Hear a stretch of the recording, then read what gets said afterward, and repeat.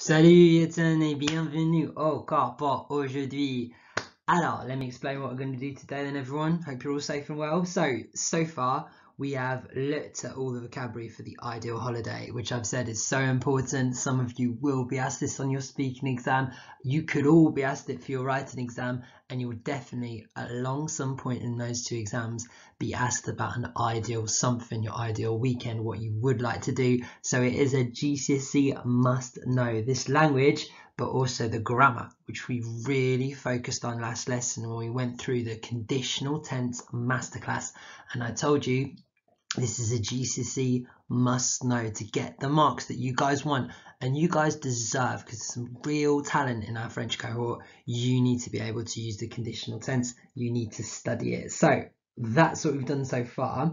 I've talked a lot about the writing and speaking and needing this. It might also come up in the reading and listening exam, which is the two skills we're going to focus on today. We're going to be looking at people describing their ideal holidays using our vocabulary to see what you do. We're going to do a reading and listening on this. So loads for us to cover today. Let's start as we always do. You know what to do. Donc mes petits, s'il vous plaît, vous savez ce qu'il faut faire. Dans les cahiers bleus, inventez le date pour moi. Copiez le titre pour moi. Et c'est le même contrôle de post-it que le cordonnier. Donc, dans le back in your book, I told you these are 6 must-know phrases. Comment dire 1, 2, 3, 4, 5, 6. On y va mes petits. Put me on pause as you're doing that. When you think you're ready, recommencez le vidéo. Courage, on y va. Hello mes petits, if you're listening to me now then, you've got the date and title in your book and you've had a go at control de post-it. It's the same as last lesson, and I told you last lesson you've got to know these, and if you didn't, I told you to go back and look at the vocabulary on the playlist. Let's hope you know these now. So I'll come to that in a second. Let's go through what we're doing today. Today we're going to test you in a different way on ideal holidays. We're going to be looking at a reading and listening. So I'm going to start with a vocab / grammar test. I'm going to test you on the conditional. How well did you study it? Did you do the homework? Did you do the must knows? Have you revised the endings? We'll find out in a second. We're going to do a test on that. Then we're going to do a reading, a really tough reading from the higher tier. You're going to see someone describing their ideal holidays. They're going to use the vocabulary we've learned, but they're obviously going to put some different phrases and different vocab in. So it'll be a real test of your reading skills. Then we're going to do a listening activity where you're going to listen to 4 people talk about their ideal holidays. So this is a great test for you today. A lot to learn. First thing, do not continue with this lesson unless you get 6 out of 6 on our control de post-it today. It's got to be solid. Did you know these? So, numéro 1, if I had the choice, still haven't corrected that mistake. If I had the choice, is what you need. Comment dire? C'est si j'avais le choix. If I was having the choice. I want to see this on your writing assessments. I want to hear this when we do a speaking assessment at Christmas. You've got to use it. Alors, my dream holidays, you say my holidays of dreams. Guys, holidays is always plural, it's feminine plural, so you need the right my, mes vacances de rêve is what you need. Numéro 2, if I could decide, you say in French, if I was able to decide, qui est si je pouvais décider. Excellent if you got that. All right, we talked about the 2 ways to do the conditional tense. I would like to go, c'est je voudrais aller. I would go, it's an irregular, j'irai with the AIS ending. Remember, that's what means would. I'll be testing you on these endings today. Do you know them? If in allemand, there would be, il y a is there is. Il y avait is there was. Il y aura is there will be. Il y aurait is there would be. Right, guys, mark out of 6 for this. If you haven't got them, go back 2 lessons ago and just watch and go through this vocabulary again. Or if you don't want to do the lesson, just go and memorize for 5 minutes. Go on this section, ideal holidays. Just revise it, get it back in your heads, because you will learn a lot more today. If you're happy with your post-it note challenge, on va continuer avec un contrôle. We're not going to go straight into the test. Let me explain. Alors mes petits, avant le contrôle de grammaire, on va faire du réchauffage. Alors, you know you're going to be tested on the conditional tense in the next activity. So before that, I just wanted to warm you up. You've played verbal volleyball a lot. We've even done it in lockdown a lot. So you know you've got to use your phone to time yourself. We're saying 30 to 40 seconds is the completion time. If you're in between 30 and 40, you've done really, really well. Mais c'est différent aujourd'hui. Qu'est-ce que j'ai fait? Alors, je vais expliquer. Pas le premier colonne, c'est normal. J'irai, I would go. Je voyagerai, I would travel. Je logerai, I would stay. Voilà, facile. Le problème, c'est 6 jusqu'à 15. J'ai pris le prénom, le je, tu, il, elle. Donc, il faut dire le français, il faut regarder, le fin du verbe, et il faut trouver la bonne réponse. Par exemple, ending in AIT, that's the pattern for il, elle, on. So he would, she would, or one would, and there we go, would stay. Et voilà, so 6, he or she would stay. Logerions, IONS is the new form, we would stay. See what I've done? C'est ce qu'il faut faire. Donc, you know how this works, guys. You'll need to put me on pause, prepare. Then on your phones, set a stopwatch, un chronomètre, voilà. Et see what you can do. I want you to get in between 30 to 40 seconds. So prepare and then start your timer and go for it and see what you can do. This is really going to help you when it comes to our vocab test next. Alors, put me on pause, see what time you get. 3, 2, 1. Allez, on y va. Alors mes petits, maintenant c'est exactement la même activité, mais j'ai changé l'anglais, la position de l'anglais et le français. Donc il faut dire français, anglais, anglais, français, anglais, français, anglais, français rapidement. Same as last time, why don't you try this with no prep? Put me on pause, start your chronomètre, your stopwatch, and remember 30 to 40 seconds is the target. Bon courage mes petits, 3, 2, 1, allez on y va. Alors mes petits, donc we've had a bit of a revision of our patterns, we've had a bit of a look at the condition and some key verbs. Let's put you to the test. On your sheet, you'll have a copy of this. Je vais expliquer ce qu'il faut faire en français. Et voilà mes petits, donc c'est comme mon contrôle de vocabulaire, mais c'est un peu différent parce que c'est un contrôle de grammaire et de conditionnel aussi. Il y a deux parties. La première partie, c'est ici. Il dit compléter avec les fins de verbes de conditionnel. Donc ici, qu'est-ce qui manque? C'est les fins de verbes qui veut dire en anglais the verb endings for the conditional. So we know our first one. Alors, je vais vous aider. Hein? Le premier, c'est A, I, S. Voilà. Qu'est-ce que c'est? La version pour tu, pour il, elle, on, pour nu, pour vu, pour ils, elles. Qu'est-ce que c'est? 1 mark for each of these, 6 marks in total for our first section. You need to know these off by heart. So absolutely, yeah. No looking in your book at the endings and then writing them in. What's the point? This is a test. I want to test you on this to see what you know. You've got to know all these verb endings for your GCSE. So test yourself now. If you don't know them, it's 6 endings. Spend some time learning them and we'll come back to it. Alors, ça, c'est partie 1. Pour partie 2, c'est ici. C'est comme normalement, il faut compléter les phrases avec les mots dans la boîte. Mais attention, j'ai changé quelque chose. Je vous ai donné les infinitifs. Nager, voyager. Donc, il faut mettre les verbes dans un espace, mais aussi il faut conjuguer les verbes au conditionnel. Donc, same as always. The endings on the verbs in yellow, they're going to help you out. So it's je, so what's that ending? So it can only be one in there. Easy, I've given you the first answer. But for voyager et nager, what's different? They're infinitives. Donc il faut les conjuguer au conditionnel. Use your endings up here in the pattern to help you out. Aujourd'hui, pour le défi additionnel, vous avez une phrase très difficile à traduire. We'll break this up. I'll give you 1 mark for this, another for this, another for this. 3 in total. 9 will be la note d'admission aujourd'hui. Listen, I want you to do this properly. No point in like cheating or looking just one thing up to get the mark. It doesn't matter what your mark is. No one's going to know what your mark is. I'm never going to see this. So it's a test for you to test your learning. And this is how you get good. I used to do this to myself all the time, writing out verb endings for French and Spanish, and I was learning that.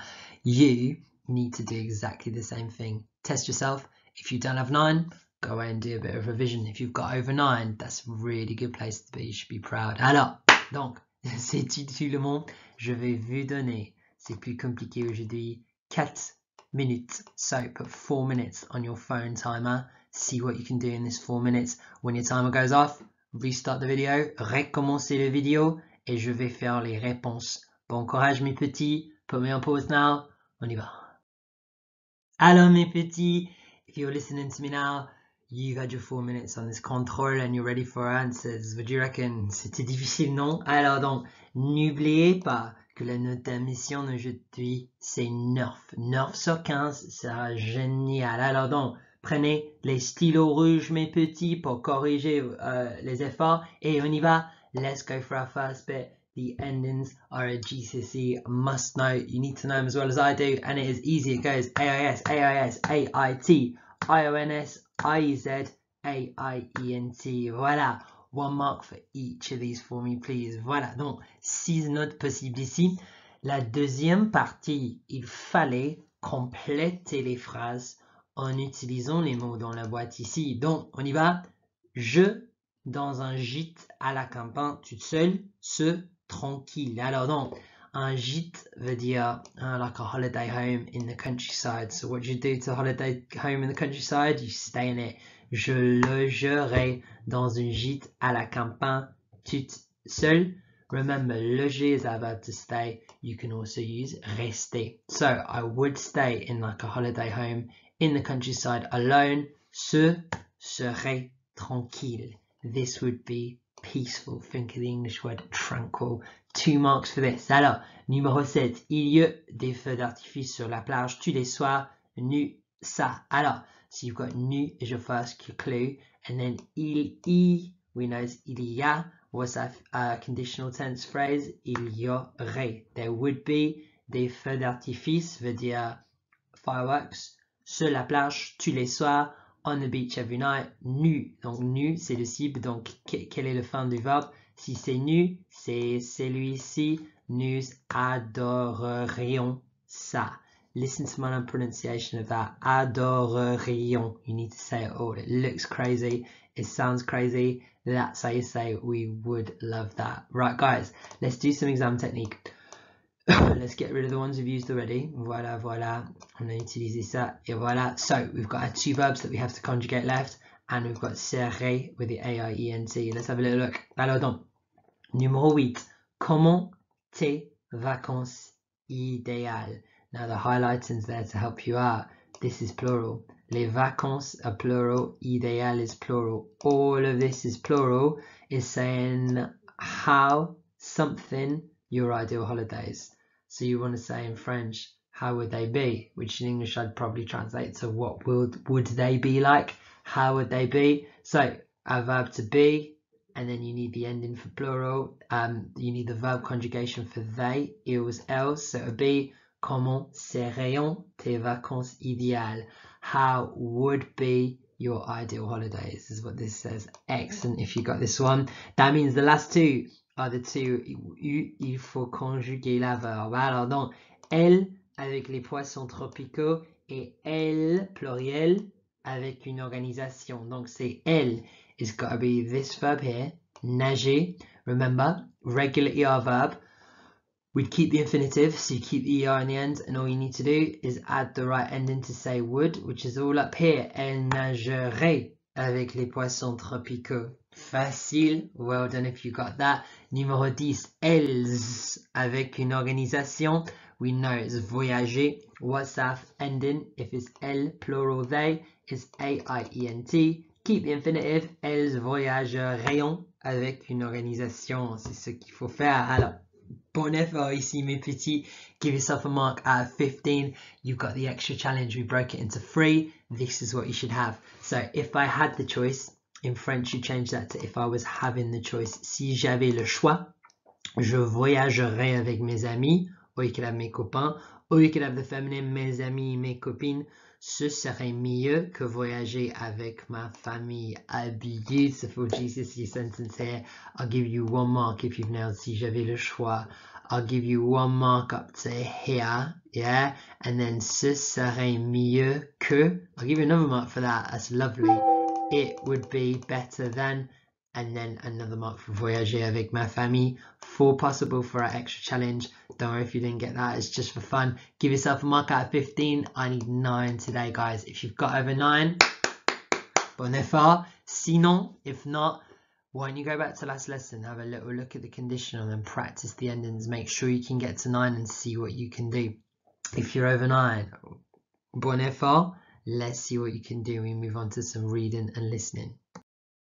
Alors mes petits, comme j'ai déjà dit, today we're focusing on reading and listening, looking at ideal holidays. Look at your handout for today with our text and the activities. Donc, je vais expliquer ce qu'il faut faire. Guys, scroll down to the second page of what I've put on Frog for you today. And I'll go through the activities one by one, but I'm going to go through them all in French. Donc, écoutez-moi attentivement. Et voilà, ici, vous avez la première activité. Oui, c'est une activité de lecteur, mais je vous ai donné un texte avec les mots qui manquent. Voilà. Comment compléter le texte? Alors, il faut écouter Thibault et Mathilde et la conversation. Comment écouter Thibault et Mathilde? Il faut visiter le site web ici. Voilà. Et il va vous demander pour un code, copier et coller la code ici. Voilà. Et avec ça, tu peux écouter la conversation. Il faut écouter et il faut écrire les mots qui manquent dans l'espace ici. Voilà. Donc, activité 1, il faut compléter le texte. Pour moi, les enfants. Alors, in class, I'd probably play it you twice. You're in charge today. Happy days. You can pause it, you can rewind it, you can make sure it's absolutely perfect. There's not cheating, like it's all down to you. You might want to listen to it twice and be really mean with yourself. You might want to keep pausing and checking. Whatever works for you, mes petits. Complétez le texte. Ça, c'est activité 1. Activité 2, c'est ici. Après avoir complété le texte, il faut chercher dans le texte pour trouver les 10 choses que j'ai écrites ici. Ce sont les verbes au conditionnel. Donc, comment dire I would like, I would read, it wouldn't be busy, etc. Comment dire en français? Cherchez dans le texte pour ça. Et la troisième activité, ici, j'ai 8 phrases. Et parmi les 8 phrases, 5. 1, 2, 3, 4, 5 phrases sont vraies et donc 3 phrases, 1, 2, 3 phrases sont incorrectes. Il faut lire la phrase et il faut décider tandis que c'est vrai ou si c'est faux. Voilà, décider vrai ou faux pour chaque phrase pour moi. Et la défi additionnel, so tough today, our extra challenge. There's 2 parts. Thibault is asking you 4 questions. What are the questions asking you? Et finalement, nice open-ended extra challenge. Can you answer these questions? See what you can do. Do it in the time limit and see what you can do for these 4 questions. Alors, donc, j'ai expliqué tout. If you're not sure of what to do on this task, just rewind the video, listen to the explanation again and see if you can work it out and you know what to do. I want you all to do the first 3 activities. I'm going to give you a whopping 10 minutes, 10 minutes pour faire ça. Je pense que ça c'est assez. So, on your phones, gotta practice my writing with a mouse. On your phones, put a timer for 10 minutes. Get on this activity and get listening and completing the text. When your alarm goes off, 10 minutes is done. You should have done activities 1, 2 and 3. Restart this video and we'll look at the text together and I'll go through the answers. Alors, vous avez 10 minutes. See you in 10, guys. Au revoir. Alors, mes petits, if you listen to me now, you've had your 10 minutes and you're now ready for the answers. Let's go through one by one. Voilà. Ici, c'est la version complète du texte. Donc, have a little read through, look at your text, look at this one, make sure you've got everything. A really nice text here. We're going to break it down in the next activity. So, put me on pause, check what you've got, see if you've got the verb endings right. Did you hear the difference with reposerai, serai, ici? Oh, attends. Ici, serai, reposerai. Did you get these verb endings right? Did you manage to do the conditional tense? Have a little look and mark your work up. Put me on pause as you're doing that. Alors mes petits, donc, la première activité, c'était de trouver les verbes et les phrases clés ici. Let's go through it. So, where would you stay? Où logerais-tu? Or they could have said, où resterais-tu?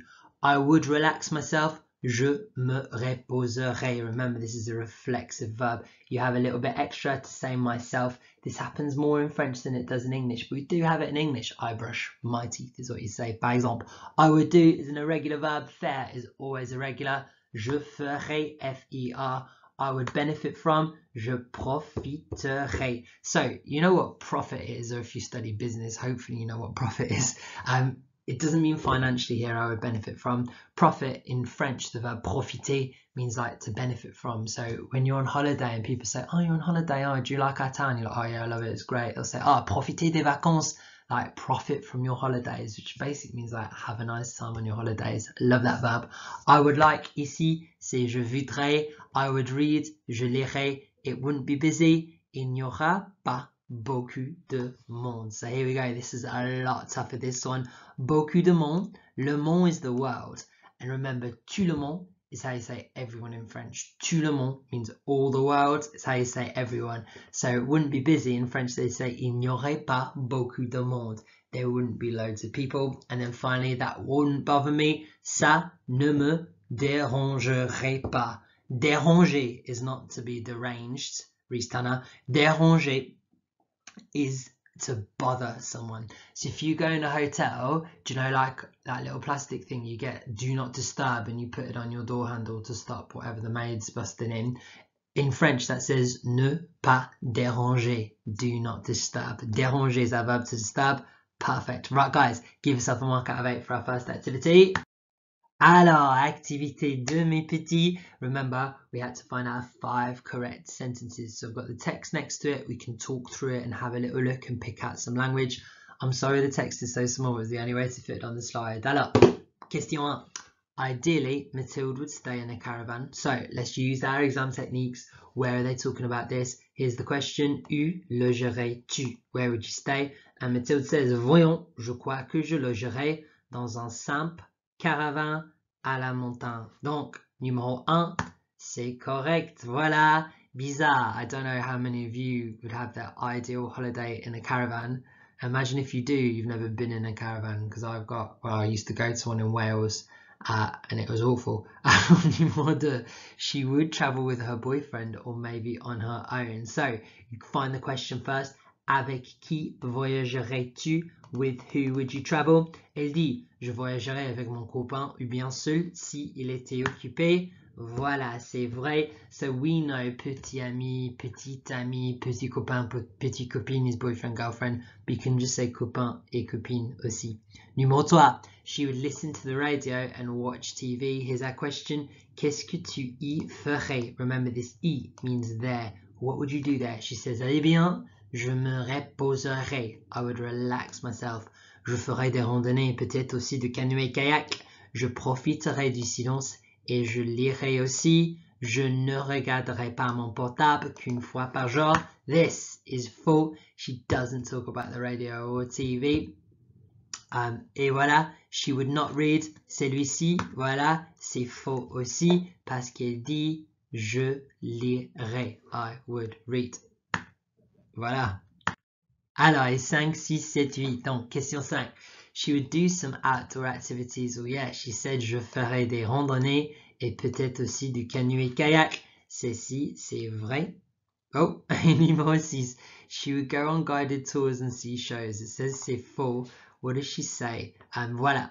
It's down here now. This is a great piece of French. Il n'y aurait pas beaucoup de monde. There won't be a lot of people. Et il n'y aurait ni visite guidée, ni spectacle. J'ai horreur de ça. So, il n'y aurait is there wouldn't be. And we looked at this in module 4 talking about our towns. Ni means neither nor. So there'd be neither guided visits nor spectacles. Now, you will see ni in your reading and your listening. Make sure you know it means neither nor. Alors, numéro 7. She would check her phone only once a day. Ça, c'est vrai. Voilà. Je ne regarderai mon portable que. Whenever you see ne and que, This means only, so I'd only check it once a day.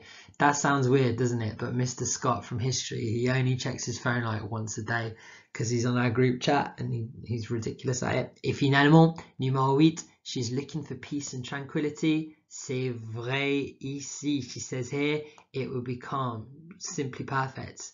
It wouldn't be very luxurious, but that wouldn't bother me. I would want to spend holidays like that. Voilà, donc give yourself a mark out of 8 for this activity, mes petits. Voilà. Et voilà, right guys, if you got into the extra challenge, bon effort ici. This is what the questions were asking you in English. If you've had a go answering them, even better. Bon effort, mes petits. Alors, mes petits, right guys, so you've read through a text about ideal holidays. Now, you know that one of the more challenging parts of our exam is l'examen d'écoute. That listening exam is really, really challenging. And the only way to get good is to practice it, which is what we're going to do now. Alors, donc, maintenant, on va faire une activité d'écoute. Comme la dernière activité, il faut visiter le site de web ici. Et quand il vous demande un code, il faut copier et coller la code ici. Voilà, donc avec l'enregistrement, on va écouter 1, 2, 3, 4 personnes qui vont parler de leurs vacances idéales. Il faut compléter le tableau ici en anglais. Donc, le premier boîte, lodgings veut dire where they stay. Donc, hôtel, camping, gîte, etc. Il faut faire où ils restent en anglais, mes petits. Companions. Don't know why they've used this type of English. Ça veut dire who you go on holiday with, your companion. Donc, avec ma famille, avec mon petit ami, avec mes potes, etc. Activities. Well, hopefully you don't need that translating. Anything else? Autre chose. Any other detail you can think of. What else they'd be, what they do. Et finalement, impression. Est-ce qu'ils aiment ça ou ils n'aiment pas ça? As much information as possible on all of this, guys. So that's what you need to do. Complete the table in English. Now, in class, we'd listen to this twice because that's what you do on the exam. You can listen to it twice yourself, or you can just listen to it a few times, make sure you've got it right, get used to the language, completely down to you. I really like lockdown because you're able to do that, whereas you can't do that in class. You can listen to it again, you can pause it, you can think, you can really get exposed to that French. So it's completely down to you guys. You listen to it how you want. On the next few slides, you've got the transcript. So put me on pause now, see what you can do on the proper listening. You've got this grid on your handout for today. And then when you're ready, restart the video. I'll show you the transcript and we'll look at the answers. Bon courage, on y va. Alors mes petits, here is our transcription. Put me on pause, read through, check your answers from the listening, see what you've got. If you want to change any answers, that's fine. Do it now. Put me on pause and read through Lily and Saba. Alors mes petits, et la deuxième, maintenant 3 et 4, même chose à faire. Put me on pause, read them through, check your work and see what you've got. Alors mes petits, so there's a lot to talk through. I'm just going to whack the answers up. This is what you should have. Give yourself a mark for each one of them. The more detail, the better, mes petits. Don't worry if you don't have everything. Put me on pause, mark up your work now looking at this today. Alors mes petits, bon effort aujourd'hui, guys. I know you will have worked really hard today on this. A lot of French to get through. We have looked at the conditional, we've looked at the language, and today you've seen it in action in some reading and listening. I hope you're really happy with your efforts and you got a lot out of this. You can still develop. This is a GCSE must know, and I know most of you will be back in school for 1 day a week, and I worry about your options and you guys keeping on top of everything you have to do. So all these lessons are up on Monday for you to work through. Your homework still counts. You still need to work hard at home, year 10. Take this as a chance to develop your skills because in year 11 you'll need them. Alors, pour les devoirs, this is your homework. It's all about the conditional tense. You've also got the conditional tense video and the explanation to help you out. You've got to master this, so make sure your daily tests are done. Make sure your translation is done and that you've revised the conditional tense so you know it, because next time when I see you all, we'll be going straight in and they'll be expected to know this. So work hard on the homework, guys. Work hard at home on your option subjects. Hope to see some of you in school soon. Alors donc, merci mes petits et au revoir, à la prochaine fois.